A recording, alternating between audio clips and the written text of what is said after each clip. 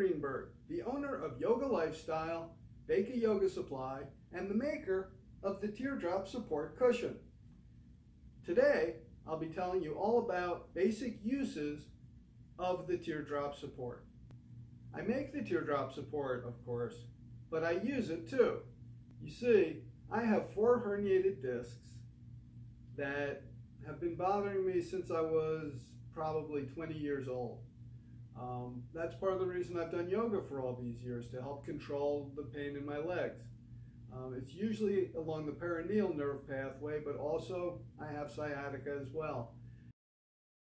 That discomfort can sometimes be unbearable. One thing I love about the way my body reacts to the Teardrop Support is that not only is it palliative in the moment, and what I mean by that is it feels good immediately when I get on the Teardrop Support, even if I'm having terrible pain down my legs. But normally, the relief will last for a day or two, and that is very unusual. I've been selling other arches and tractioning devices, used ones that I don't sell, and none of them have been as effective for me as the Teardrop Support.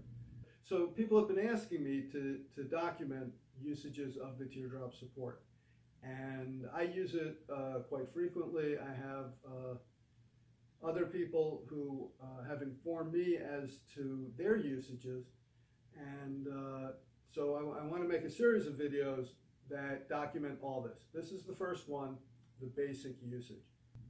We're going to lie back with the tapered end into the lower back on 2 cushions. We're going to remove 1 cushion, and we're going to lie back on 1 cushion.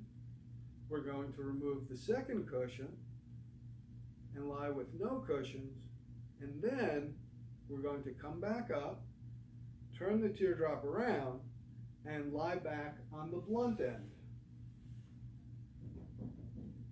So those are the 4 basic moves to start out with on the Teardrop Support.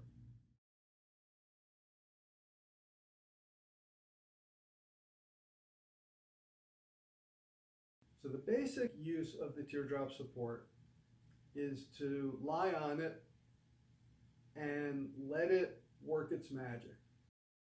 What you do is you sit in front of the teardrop, you snug the tapered end into the area behind your tailbone.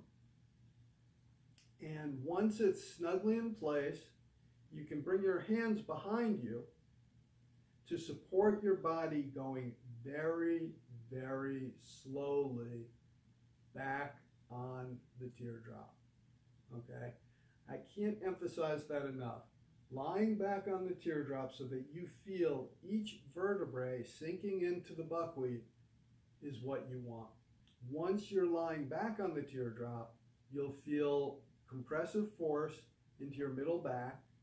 You'll feel a tractioning of the lumbar spine and also the cervical spine. So they drop off the top and the bottom, and you're supported in the middle of the back. This combination is a winning combination. What it allows is the parasympathetic nervous system is triggered by that firm support. And as the muscles begin to relax and lengthen, the spine will be allowed to relax and lengthen.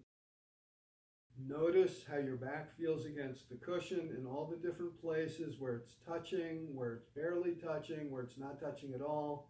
You'll feel the compressive force into the mid-back. You'll feel the tractioning of the lower and the upper back. You'll feel the expansion in the chest, the ribs, the lungs. And just witness all that for a few breaths, right? Once you've done that, you may want to deepen the experience by inhaling into the stomach and letting the stomach puff out real big. As it puffs out, it will also expand into the back so that you're opening up your whole lower area there in the lumbar region, And as you exhale, again, very slowly, you'll feel deep relaxation coming into that area. And it's very nice to do that about 3 times, and that'll help also to bring your focus onto the sensation of the lower back. Okay. If you feel called to, after a few more relaxed breaths where you're just lying there, you may do complete breath, which is breathing into the belly, then the chest, and then the top third of the lungs. You'll notice each time you do one of these different breaths, the sensation of the back against the cushion shifts, and once you're done doing the exertion of the breathing, deeper relaxation occurs. People ask me, how long should I be on the teardrop? It's completely up to you, of course. I have found that 5 minutes is, well, I shouldn't say minimum, because I have seen people get a terrific response in just 2 or 3 minutes.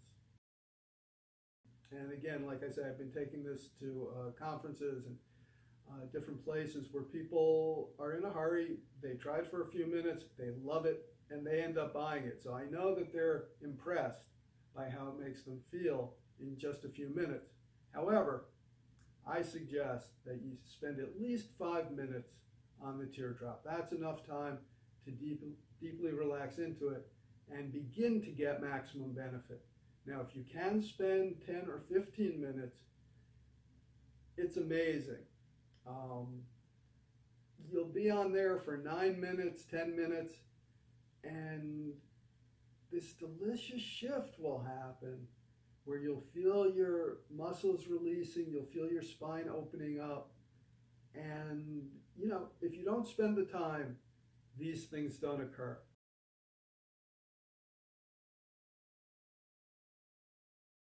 For those who are more flexible, you may at some point not want to have your head propped up. You may feel invited to remove one or both of the cushions after you've spent some time lying there. And I encourage you to do that if it feels good to you. You don't want to go anywhere that's painful or uncomfortable.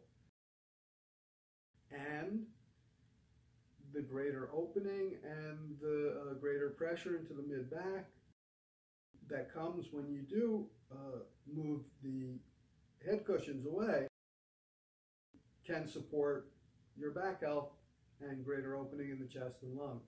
So it's a nice practice to do if it feels right to you. And if that's comfortable for you, I encourage you to do it.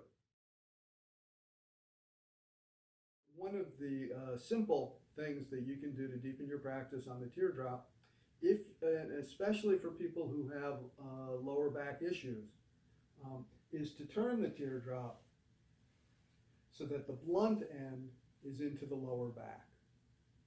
Okay? So doing that is going to put more compressive force into the lower back directly. And that can really work out a lot of kinks. And it can be too intense if your back's very sore, or it can be just right. So you have to feel your way with it. Another thing that you can do is if it feels too intense, you can back off some of the buckwheat. So then it's not quite as fully compressive, right? Or if you're looking for more compression, you can build up the buckwheat. Now that's one of the great things about the teardrop and the design and the materials is that it can be modified for your specific sense of how you're feeling on any specific day. Now getting off the teardrop, sometimes it can be a daunting thing. You'll be so relaxed you can't even imagine ever getting up, first of all. But you do have to eventually rejoin the world, and when that happens, when you need to get up off the teardrop, you bend your knees, let them drop off to one side, and let your torso turn in that direction, and you'll just basically slide off the teardrop into a fetal position. Take a few breaths, just relaxing right there. Coming off the teardrop, you're going to notice a lot of changes right away. And then sit up and eventually stand up. And I like to take a walk around and see the effect on my back and my hips and my shoulder girdle. I'm always amazed at how fantastic I feel after I come off the teardrop. Just feel so much looser, freer, juicy, ready to face the day, or the evening, as it may be.